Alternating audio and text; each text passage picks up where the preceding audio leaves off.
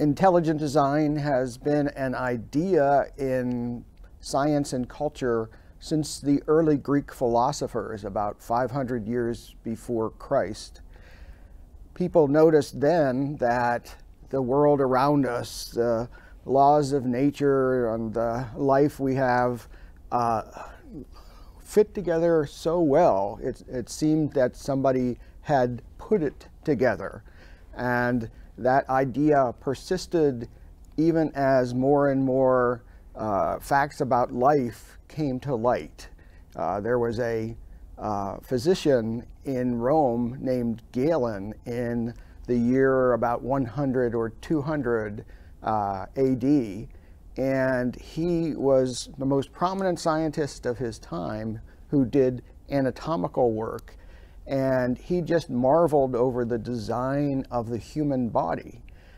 He saw that the organs and systems of the body were fit very well for their purposes. And it seemed as if a mind were behind life. So design is actually recognized by seeing how different parts fit together to work together. You look at the physical parts and notice that they are well adjusted to their purpose. And the idea of design was dominant among all thinking people for up till at least the year 1850. There was a man named the Reverend William Paley in the year 1800 who put together a famous argument called the watchmaker argument. And he said essentially that if you find a watch, you know it's designed because you see how the gears and mechanisms work together to tell time. And the mechanisms in life are even more wonderful and intricate than a watch. And so we're justified in concluding that was designed.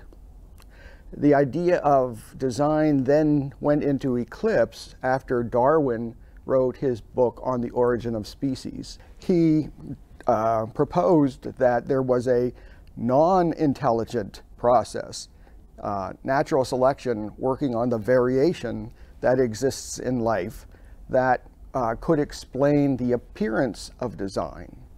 And since his work, more and more people left the idea of design behind and ascribed all the beauty and all the intricate mechanisms that we see in nature to unthinking processes, to just randomness kind of filtered by events, by history.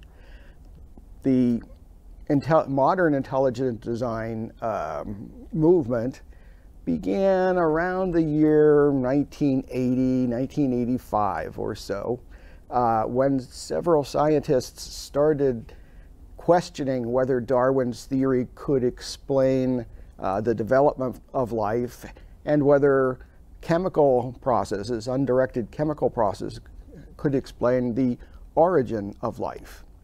And these were made possible by the fact that science was learning more and more and more about life than Darwin knew. Back in Darwin's day, biology was really rather primitive compared to current knowledge.